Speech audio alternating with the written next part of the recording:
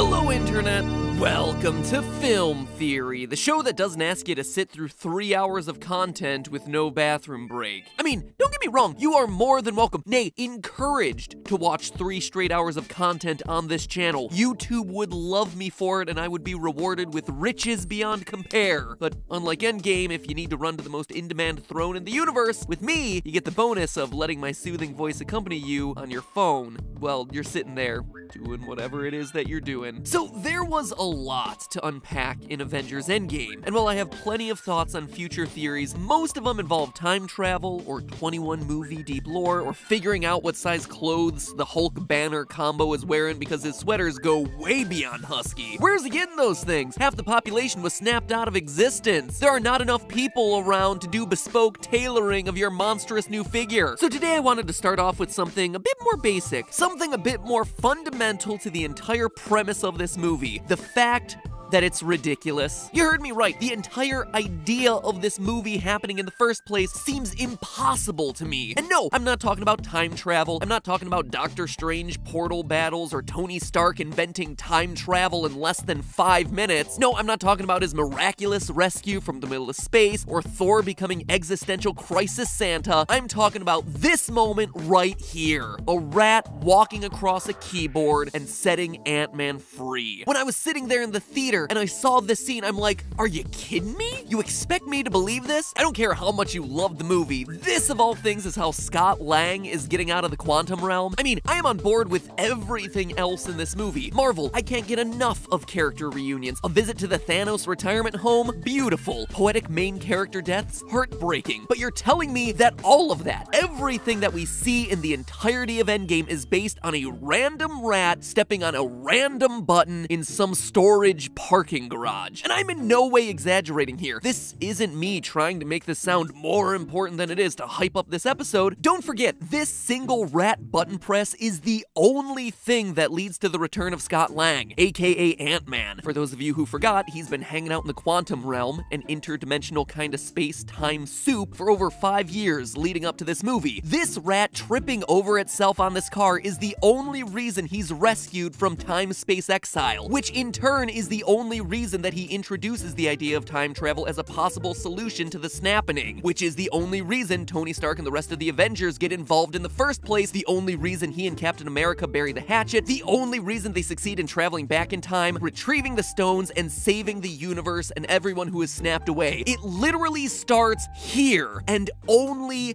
here. You have got to be kidding me. This entire 22 movie franchise, the epic conclusion to over a decade's worth of movie, ultimately hinges on an act of rodent randomness saving half the living universe. So rather than be annoyed by this, which honestly was what I was when I left the theater after Endgame, I decided to put my theory where my mouth was and figure out whether this was even remotely possible in the real world. What are the odds of that rat stepping on that panel? And when you stop and think about it, it shouldn't seem like that weird of a thing to do. I say to myself, trying to justify my own self-imposed insanity. But seriously, this entire movie is predicated on the whole idea of the Avengers having 1 chance in 14 million to beat Thanos. This entire franchise is just one massive statistics puzzle. Endgame is all about that 1 chance in 14 million to win when the odds are definitely not in the hero's favor. But I'm telling you going into this theory that I don't think those odds have much to do with time travel and Infinity Stones and intergalactic battles and Tony Stark taking the Infinity Stones for himself. No, I think that 99.9% of those universes are all just wasted trying to get a single rat to step on an effing button. But to be sure,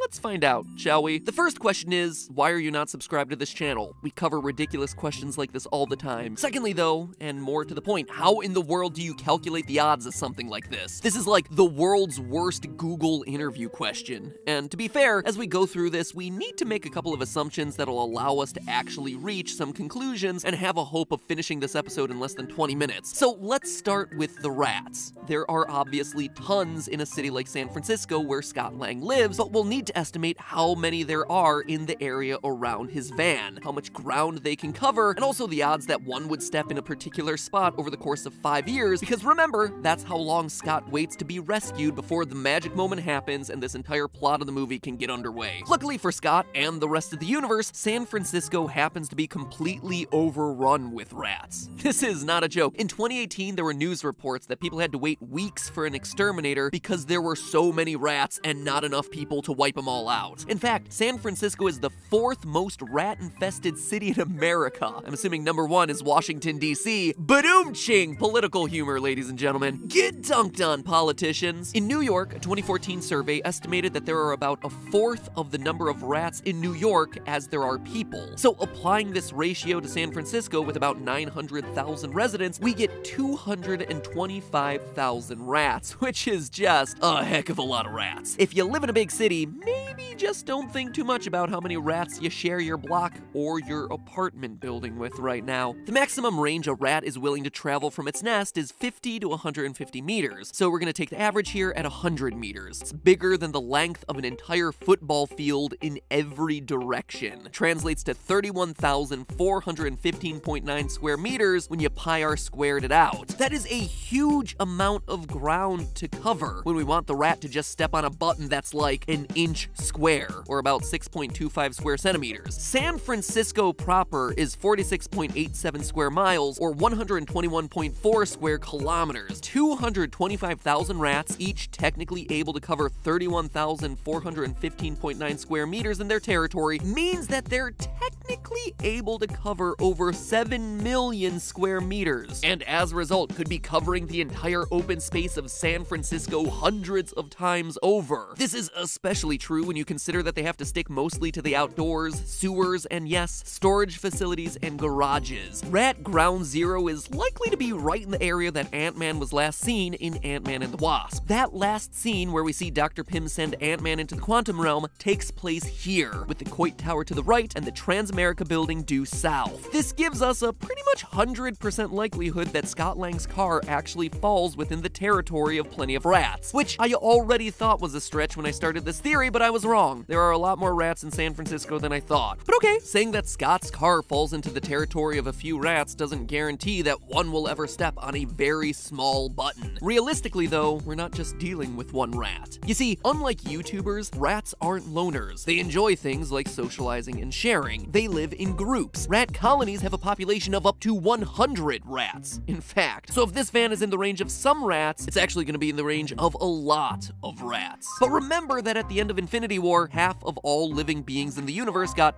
snapped away. That means that at the beginning of the 5 years, we're dealing with 50-ish rats in Scott Lang's area. So how much ground are these 50 rats covering? Well, it actually depends on how fast they're going. Once we know that, we'll be able to know how many places they could randomly step in the course of a typical rat day, and then statistically how long it would take them to step on this one button. We can estimate an average walking speed of 3.5 centimeters per second for a rat. Rats can actually move a lot faster than that because their gait, or their walking/running speed, can range from 3.5 to 8.5 centimeters per second, depending on how exciting that 4-year-old Twinkie on the other side of the dumpster is looking, but we're interested in what its average speed would be across its entire day. Also, knowing that a rat's stance, or the distance between its feet, is about half an inch wide, lets us take the walking speed, the linear distance covered per unit time, to the area that the rat is physically covering during that time. Think of the rat as a moving rectangle that's trying to fill in all the spaces of this giant circle that is its territory, right? So knowing its walking speed and knowing its average foot placement, we're able to calculate how much area it's covering per unit of time, and that translates to 4.44 square centimeters per second. So the question now is, how long is a rat actually out there wandering around searching for food versus sleeping or doing stuff around the nest, like learning cool rat tricks or, I don't know, giving birth to the next generation? Well, rats tend to be nocturnal, which means that they're usually taking the night shift and scrounging around for food for about 8 hours a day,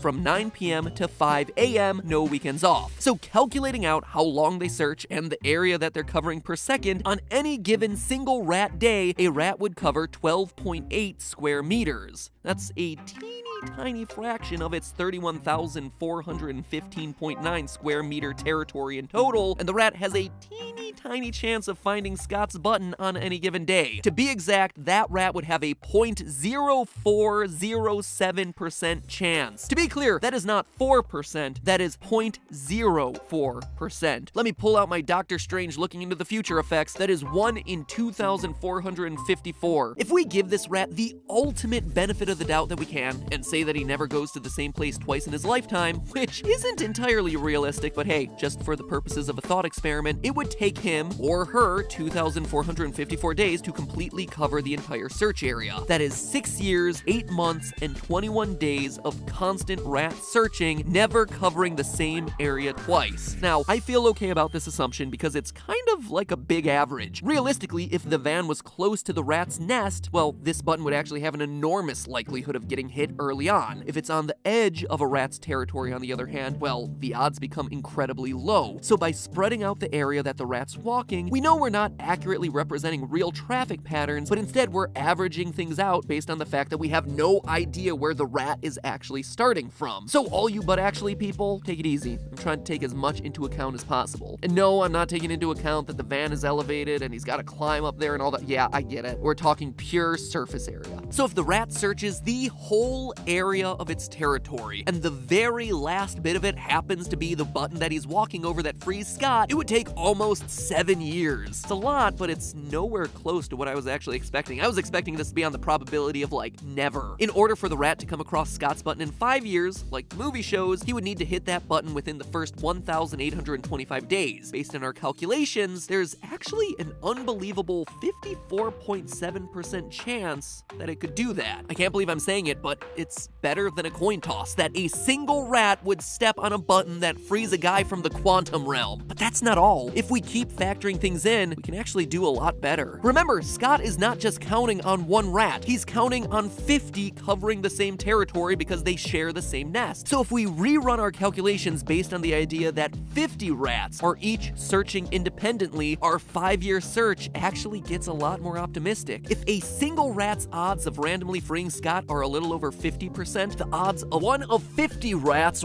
stumbling into freeing Scott are a staggering 99.99997%. I suppose you could say that the rat is inevitable. Even if we are less optimistic about the future of the rat population and decide to Thanos snap the number used in our previous estimate and do the calculations based on a smaller number of rats, like 10 rats traveling at their slowest speeds and only hitting this spot once in their lifetime, the odds of him getting found in 5 years is still 99.94%. And that is with us repeatedly taking the low estimates on every step of this process. Doctor Strange might have seen 14,605,000 futures and only one path to victory, but out of those 14,605,000 futures, 14,601,000 of those futures involve Scott being freed by a rat, and only 4 of them with Scott trapped forever in the quantum realm, or just freed by a hippie looking for a new van instead of a rat. I mean, this is San Francisco we're talking about. So at the end of the day, the odds might not have been on the side of the Avengers, but they were certainly on the side of Ant-Man. But hey, that's just a theory. A film theory. And looking at the Avengers lineup, you know what's missing? I mean, we've got ourselves Arrow Man, Thunder God, Tiny Man, Large Man, Living Tree, and Mr. America 2.0. It seems like you got most of your bases covered, but oh no, my friends, you've got yourself one key weakness with the team as it's currently set up. You're missing a hacker. I mean, we just lost our tech genius, and that sentient laser computer guy died shortly before that. Because here's the thing, my friends, without the proper online protection, all the super strength in the world isn't gonna help when your identity gets stolen and your bank account gets cleaned out. Luckily, you don't need to be on Earth 616 to find an appropriate hero. He already exists here in this universe via our sponsor for today's episode, NordVPN. Nord is a superhero in lots of different ways. Nord uses thousands of superfast servers across 60 countries, all working to circumvent firewalls, encrypt your data usage, and ultimately keep your activity invisible online, regardless of whether you're using a tablet, a phone, or a computer. If you torrent or do any sort of peer-to-peer sharing, a VPN is a must in order to de-identify your IP address. Nord is basically like Aquaman, except instead of fish, it's able to summon the power of international servers to rescue your data. But Nord is also no longer just about online protection protection. With the passing of Article 13 over in Europe, a VPN is actually going to become more important than ever before, because a VPN will help you get around region-specific restrictions. So you can still watch content like this show, content that uses other people's IP in fair UC ways, even if the governments of their respective regions don't necessarily see it that way. Thanks to NordVPN, a few clicks and your internet connection suddenly looks like it's in a completely different part of the world, a part of the world that's not subject to such strict rules around IP usage. One subscription to Nord gets you coverage across 6 different devices with unlimited bandwidth. So go to nordvpn.com/filmtheory right now and get yourself 75% off a 3-year subscription. And then once you're checking out, you can use the code FILMTHEORY again and get yet another month completely free. It's an investment in yourself, it's an investment in your online security, and also your support of Nord is an investment in us, because it means that they still want to partner with us, which helps us cover the bills. So thank you so much, and thank you to Nord for their continued support. Now, if you'll excuse me, I have a few more thoughts on Endgame I gotta start scripting out, because like I said, this movie had a lot to cover. But more on that next episode.